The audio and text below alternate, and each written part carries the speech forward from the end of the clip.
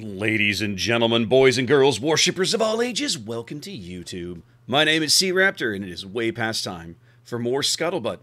This week's game in the background brought to you courtesy of Tier 10 Russian destroyer Grozovoi. Raptor, why do you have a work-in-progress logo on your Grozovoi game? Well, that's because this particular Grozovoi game is being played from this past weekend's submarine testing session on the special test server. And so I don't feel it's fair to you guys to not display that logo, to understand that what you're seeing is still being tested. This is by no means set in stone, coming in a future patch. This is just Wargaming's latest iteration of testing submarines. This is an interesting game. I spent a little bit of time playing submarines. I was actually way more interested in looking at the ASW anti-submarine warfare capabilities of the various destroyers. I've got a video probably working on that later this week. I didn't test every single one, but I did a little bit of a sampling. I did Gearing, I did Holland, I did Grozovoi here, I did Daring. Just kind of a bit of a compare and contrast, and I'll probably put a little video about that later. But more on that later, guys. I've got sub videos coming off and on all week, so if you didn't get the chance to play the test, stay tuned. I've got more on that coming, probably including some game replays of some sub gameplay, and probably some more gameplay like this, looking specifically at ASW operations. What's going on this week in World of Warships? Well, let's talk about a couple of things. First off, if you have been paying attention during this 10.4 patch, you've been playing the Battle of the Beasts, you know that every week there has been the ability to earn a drop mission from Twitch. From specific content creators. This week I am on that list. I've already done a couple of streams. I did about a 4-hour stream each Thursday and Friday to try and help people get that mission. I've got one more stream planned before that mission, that opportunity expires. That'll be Tuesday night here in the States, here on Twitch, starting around 7 p.m. Central Time. So if you're still looking, you haven't quite finished up that mission yet, you want to drop on by and give this a shot, feel free, come on down. I'll be doing my normal Tuesday night stream. Ordinarily, the last few months, I've been doing Tuesday night as a variety night, but because I'm trying to maximize the number of people getting this mission, I'm putting on basically what amounts to an extra boat stream this week, just to make sure everybody has the opportunity to earn that. So drop on by, and we'll do our regular shenanigans. It's patch week here on NA 10.5. We'll be dropping on Wednesday. What does it feature? Well, we've got this new Grand Battle game mode coming with super battleships. That's right, we're finally going to see H-42, German battleship design H-42, coming to the game in the form of Tier 10 German battleship Hanover. She is accompanied by what amounts to like a super Yamato kind of design called Satsuma, which has 8 510 millimeter guns. And then the mechanic that they're really kind of testing this with, is this idea of increased accuracy over time. If you know much about battleship operations from the Second World War, you know that it was very common for battleships over the long haul to use colored shells, right? So they could slowly hone in walk the shells into the target over the course of a long engagement. The colored dye in the shells would show up in the splash of the shell if it missed, and they could go, okay, that was our shell, it missed, you know, so many meters to the right, it was so many meters long, let's adjust our aim and fire again. That mechanic, something similar to it, has never existed in World of Warships, of course. And what Wargaming is attempting to do is basically set it up so that the longer a battleship is locked onto a target, the more accurate it becomes. So that's the plan. Now, whether or not they can get there or not, well, we're going to have to see. That's some of what we're testing here, right? So, that'll be part of this next patch. It is a special game mode, and I'll be curious to see how you get in there. It looks like, honestly, it looks like a bit of a mess right now. We'll see how it goes. The new team killer rules that were announced back during King of the Sea will be launching with this next patch. That is removing team damage from the game entirely. It is gone, guys, as of Wednesday, or Thursday on EU, I suppose. Gone completely. However, damage inflicted will still continue to reflect back on the player who might have caused it. So let's say you throw some torpedoes downrange, a friendly destroyer stumbles into them. Well, fortunately for them, they won't take any damage. Unfortunately for you, you might, depending on how many torpedoes they eat and how bad that damage is. There are still some concerns about the potential to abuse this system from griefing. And at first I kind of was like, what? I don't get it. But I understand the concern. I don't know. I mean, it's coming. We can't change it now. So I think it's going to be really interesting just to see if this becomes a major problem. There's a part of me that thinks it's not going to be nearly as big as people might be afraid of it being. In the sense of, I strongly suspect most players will still go out of their way to not intentionally damage their teammates, even knowing that it won't happen. Why, when, let's say you're playing a Shimakaze, your torpedoes take 200 plus seconds to reload. Why do you want to waste them on a friendly when you could be throwing them at the bad guys? Like the red team. Like, why? I don't understand that. I mean, if you're just a jerk and you're trying to do it intentionally, that's right, sure, but that still requires you to make, like, radical changes to how you play from behind everybody. There are griefing opportunities here. I will not pretend that they aren't. We're just going to have to see how Wargaming chooses to handle it, and hope that they make smart decisions if it becomes a problem, because it's coming to the game. It's coming to the game. Can't stop it now. The big attack aircraft change is coming this patch, and I'm really curious to try this because I've heard two different versions. What they're doing is the rocket planes now, when they enter their attack run, will throw machine gun shells into the water. That the wording of this is where the confusion is, I think, right? It's meant to show you where the rockets will land, okay? Now that's, to me, what that tells me is, essentially my reticle is shrinking, it's shrinking, so it's showing the player where the reticle is, so he can try to dodge around it or make good decisions about how to get out of it. Okay, fine.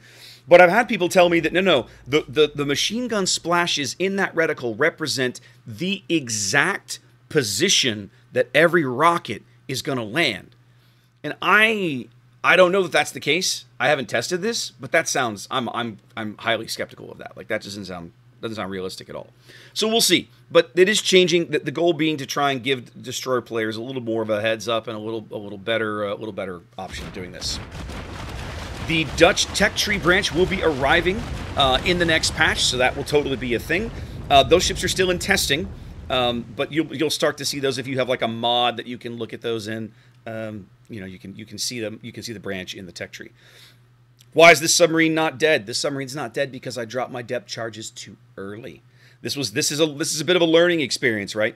Because and this is something I'll cover in the ASW video. Not everybody launches their depth charges off the stern. Grozovoi here does, and I dropped those too early. So now I have to flip around and run this guy down. So a little bit of a learning curve there on my part. Recruitment points are going away if you've taken a part in the recruiting station this past year and a half, 2 years, whatever it is. Those are going away, being replaced by a new system for community tokens. And recruiting new players to the game will not be the only way you can earn these new community tokens. You can earn them by recruiting players, yes, but also by playing on the public test server. By watching watching official Twitch streams. That will totally be a thing. And then they've said there will be other ways, but they haven't gotten any more specific right now. We don't know what those other ways will be just yet. What can you spend them on? At the moment, there are a variety of unique rewards in the shop. The one I was most excited to see was some of the community-created camos. You may remember for a while there we were running community camo contests, right? And like for example, Bliskovica has a camo that was created by the community that is available in game, or was available in game through like a drop mission at the time. But unfortunately, that hasn't been available for a while. So, oh, that's so satisfying. So haven't been able to get this camo for a while. They're putting it into the game. It will be available for community tokens, which I think is really cool. The suggestion that I've made that I really want them to bring back is I really want them to come back with when you buy these big fancy the super expensive game packs, right? Like the Admiral's bundles in the shop. Many of those come with huge, they come with unique flags, unique vanity flags, Scharnhorst and all this stuff. Those typically, that's the only way those are available, and I find that very frustrating. I would love to have a copy of those, but not have to spend $120 to get one. So I've suggested they try to put those in the community token shop, right? I think that'd be a really, really cool, a really nice thing. So we'll see. Maybe they will, maybe they won't. I don't know, but here's hoping. Yeah, I guess about that. That'll be for most of what's coming in 10.5. We'll keep an eye out after that. you may remember a while ago that I'm going to get this right, Tier 9 European Premium Destroyer, HNLMS Friesland, was announced that she was going to be moving to the new Dutch tech tree. Okay, this was something that came up when they first announced the Dutch cruisers. Everybody's like, well, what about Friesland? Okay, fair question. So Wargaming initially said that she would simply move to the Dutch tech tree and that'd be the end of it. Okay. The trick is that brings its own set of baggage, right? You've got people that like playing that ship as a European ship. You've got people that have spent time specking out a captain for that as a European captain, and so on and so forth. And so they've been trying to find a compromise. Initially, they had announced, well, you're hosed. Basically, what's going to happen is the Friesland's going to stay in the European tech tree, and we're going to sell a new Dutch ship. That's what, if you want it. If you want the Dutch ship, you're going to have to pay for it. Well, that was also a suboptimal solution, let's say.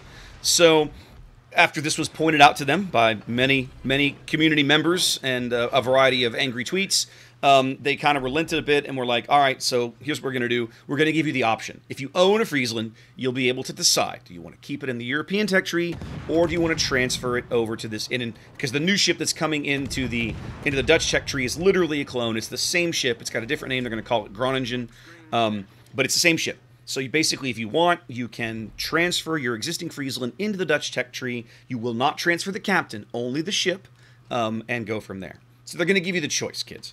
But that was a nice win for the community, right? Because initially that was not something they were going to do. Devlog updates. Some minor ship balance changes coming soon. Hyuga is getting Tier 7 premium Japanese battleship Hyuga, getting a small reload nerf. Tier 10 Italian tech tree battleship Cristoforo Colombo is getting a little bit of a buff. They're rebuffing both her reload speed and her turret traverse. And then Tier 7 premium American cruiser USS Flint, which was caught up in the train wreck of cruiser range changes back with the commander skill rework, is going to get a range buff.